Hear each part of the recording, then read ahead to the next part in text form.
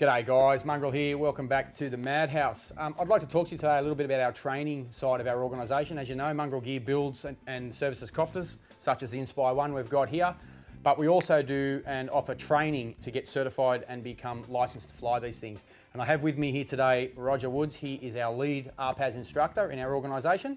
Hello Roger, how are you? I'm good, Mongrel. How are you? Not too bad, mate, not too bad. I thought I'd bring you in today and just have a bit of a chat about our training courses, what they are, what it allows people to do, a little bit about yourself, I guess, as well. Just give people an idea on what it is to become licensed in RPAS. So first and foremost, what's your background in the industry? All right, well, I've been flying since I was about 19 years old. I spent 20 years as a Black Hawk pilot and instructor in the Army. Right. And then about 6 or 7 years ago, transitioned into civil flying. I'm presently a helicopter captain on an emergency medical services helicopter. Right. But part of that was I got into remote piloted aircraft about 10 years ago. Right. In fact, it was in Dili, East Timor, when we were pretty bored overseas. And we used to build our own aircraft and have competitions with each other, and it's pretty well continued from there. So I guess I've become a person who likes to fly aircraft I'm in, and I also like to fly the ones I'm not in. Very, very good, like the rest of us, I guess. So we brought you on board, obviously, as an RPAS instructor. What is it that you could bring to our organisation that would benefit the student, in particular to anyone else, for instance, who just flies UAVs? Well, I guess I've got a real focus that what we're making is pilots. Right. We're not making somebody that's learning to play with a toy better. Yes. We're making people who are going to fly aircraft, and they're going to fly aircraft quite extensively. Right. They need to be able to fly aircraft professionally, and to do that, they need some good instruction. They need some good direction. Yes. And that's what I'm here to do, is provide that level of aviation expertise to everything that they want to achieve. That's right, because our courses are not just based on flying these things. There's a lot of aviation-specific information behind it as well, right? That's right. Whenever you're going to stick something in the sky, you need to know things like airspace and weather and what the rules are that are going to affect you, and how you're going to deal with the fact that you're a pilot and you're putting an aircraft in the air. Excellent. So just to give us a quick brief rundown on what the course comprises of from the 5-day aspect. Okay, the course has obviously got two components. It's got the practical flying component. Yep. And it also has a theory component, because there's a big requirement to have some background knowledge so that you can go out there into the field and apply it. So when we kick off the course, we talk about, hey, what are these things and what do they do? Where are they heading? And I don't think it's any surprise to anybody that these things are the internet or mobile phone of the future. And then we talk about, okay, well, where are we going to operate them? What sort of environments are they going to exist in? And we start to learn about airspace. We learn about meteorology, because obviously there's something that we put in the air. Yep. We learn about the rules and the regs that are relevant to flying any aircraft, whether it be manned or not manned.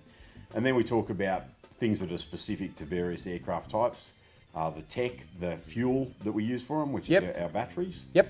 And then we'll go out in the field and start to put all that into practice by putting aircraft in the air and starting to practice some of the skills that people need if they're going to operate these things. And I guess that's the key thing, is the skills, and the not just the skills, I guess, but the aviation knowledge, and knowing that when you put these things up, they're now in a completely different airspace than just flying at your local flying field at the park, right?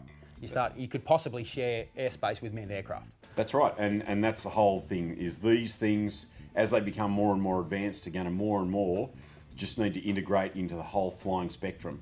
So when somebody goes and jumps on a Qantas aircraft to fly from point A to point B, that aircraft needs to be able to integrate with UAVs, and the UAVs, or RPAS as they're correctly called now, needs to be able to integrate with those manned aircraft systems as well.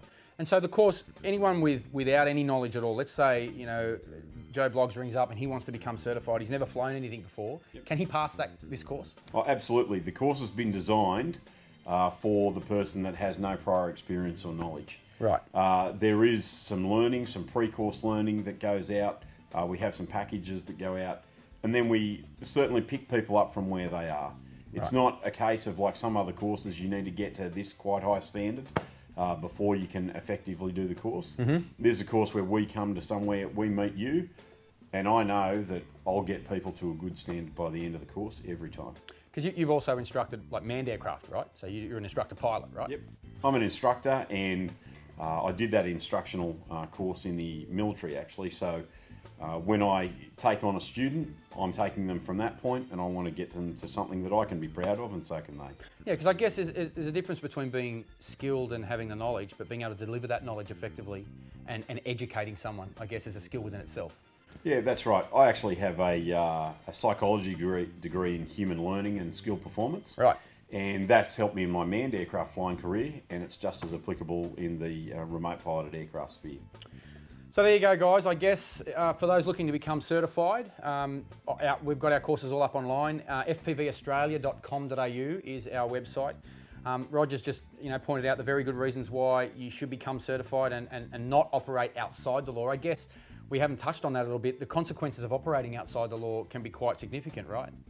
Yeah, when people put an aircraft in the air, they're taking on something that an aircraft captain like me takes very, very seriously. Every time I put an aircraft in the air, whether it's manned or unmanned, I know that I can affect not just the mission, the task that I'm doing, but I can affect other people as well. I can affect them positively, which is what I want to do.